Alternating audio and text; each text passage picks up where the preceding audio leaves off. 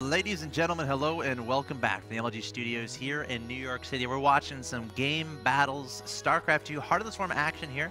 Of course, we're currently covering semifinal number 1. We have 2 semifinals to get through, and then the final to see who takes home $1 million. Not quite that much. But we're having fun here. Of course, it's Aiur versus RSVP in semifinal number 1. Let's jump into game number 2. In this best of 3, we're in the top right-hand location. We have the guy who must win 2 in a row. He looked fairly strong in the last game, but not showing a lot of patience. We'll have to see how he adjusts on Star Station. He is Aiur. His opponent in the bottom left-hand location, the blue Protoss player, up 1-0. He's 1 win away from advancing to the final of this game battle's Extravaganza. He is RSVP. You know what that stands for? Yeah, it's when you respond. Well, I know what it is, but do you know what it stands for? I don't actually. It's French, maybe? No. Return sender, very pretty. No, I think it's. That's what it is, man. No, look it up. I'm just kidding. Do you know what SCV means? Oh, I used to. I did a comment of the day today. My StarCraft lore is I'm a failure. Clutch would be ashamed of me right now. Space construction vehicle. Yes, that sounds right. So the reason I know that is because we have people who watch it on YouTube, and they write in the comments on YouTube.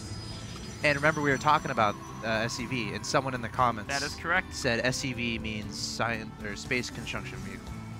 Yeah, so thank you to that person. Thank you, people. YouTube comments are a great way to interact. Yes, so if you're watching this on YouTube, put those comments down below. You guys are awesome. All right. Well, one thing I want to say about this map in PvP. Okay. Any map that's 4 spawns like this, like Whirlwind, like Entomb Valley. I mean, we don't use that anymore, but use it as an example. What's the most awesome thing to do, especially in PvP? If you ever have a mobility advantage, that means you have air control Phoenixes, or you have map control Blinkstalkers. Yes. You take the corner expansions. Yes. And then you just base race your opponent all day, and there's nothing they can do. Like, if you have mobility advantage and you just take the corners, any movement they make to one of the bases, you just counterattack in your main, and you're willing to trade base for base because you have so many, right? And you're so spread out. And then if they send a small force, because units are fast, as long as your scouting is good, you'll just intercept that small force and kill it. So they have to commit. They commit their main's vulnerable. So I want to see if either player goes this route. Right. It's not something you see super often. It's fun to try out. Yeah, I've seen a couple of Korean pros win games convincingly because of that in PvP on these 4 corner style maps.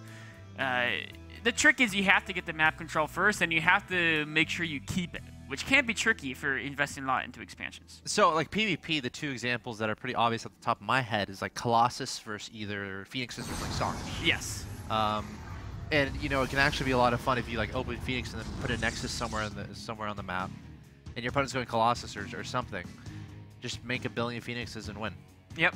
And you supplement them with Zealots, right, to help, because if you just have pure Phoenixes, your opponent can actually just say, oh, all right, I'm losing my probes, I'll kill you.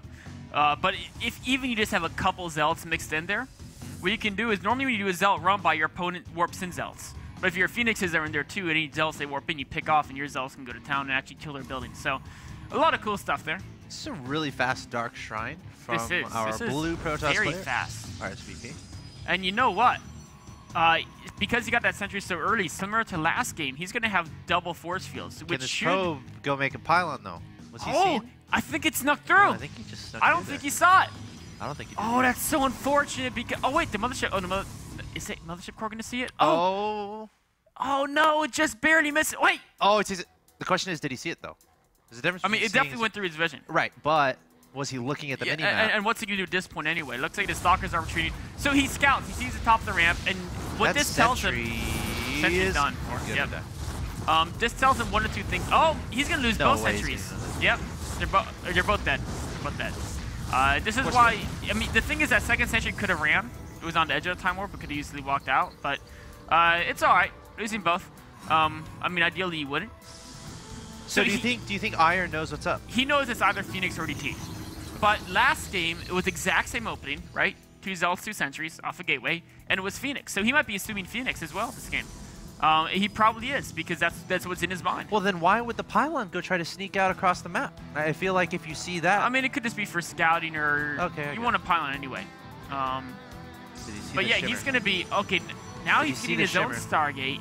Is he going to hit the force field? He's actually not dead if he hits the force field. Is he dead? He's dead. Okay. All right, he's dead. All right. Well, wait. He has a Dark Shine too. He has his own DTs. This RSVP has a Robo, though. 3/4 were done. So... yeah, this was just a simple, like, you know, you got to account for DTs in your play. I mean, he had time to react to it. Even if he had no scouting, if the force fields well, he would have had time to get a Oracle out. That would have worked. As it is now, I mean, at least there's only one DT. Where's no, there's another one chopping up stalkers and stuff. Okay. Oh, yeah, you're right. Well, he needs an Oracle right away. That's going to be step one. From RSVP, though. Check out what he did. Isn't that cute? He knows DTs are coming. He triple pylon walled his ramp, help him buy time. Yep. This might be an early end, or late end. I mean, he made it to the semifinal. That's true. Which is probably better than I'd do. Maybe. You never know. You never know. You never know. Maybe I don't think I'm allowed to play in these. Probably conflict of interest or something. But no, getting to the semifinal is definitely nothing to be ashamed about. There's the G from Aiur. And RSVP takes the 2-0. Kind of a build order victory there. Game 2. It's not. It wasn't a build order victory. Like the pressure build scouted it out. He knew it was either Phoenix or DT, and then he's like, well, it's like if you it's like if you see a scary monster. Oh, so it's just a bad build. And then you just like cover your eyes. Right. And you're like, it's not there. Right. You have to account for possibilities. Or if you're playing hide and seek and you just cover your eyes. Yeah, that's right. Yeah. I mean, they can still find you. Right. Just because you. Yeah. You can't be like, well, I'm just gonna assume DTs aren't in the game because. That happens, that'll happen. I mean, his OP was fine. His pressure knew it was tech. So he knew what was going on. But didn't react as optimally as he could have. Yeah. So RSVP taking the 2-0. You're going to see him in the final. Coming up next, the two players are Turtle... La Tortuga. La Tortuga. You know the guy from Breaking Bad? No, watched like 3 episodes and got bored of that show. I mean, he's not a major character. He's not a major character. Okay. He's minor. He's only in a couple episodes. Against... Monster. Not the Korean Zerg Pro. This is a North American. Right. Yeah. On Team MVP. Yes. I've actually met him. Well, we both met him. That's not the monster he's playing. Right. Yeah, okay. But that's the monster we're... All right, guys. We're going to go into the next semi-final after a quick break, a quick commercial. And, of course, congrats to RSVP. He's going to be in the final. Of course, the final will come a little bit later. But first, we got semi-final number 2. Stay tuned.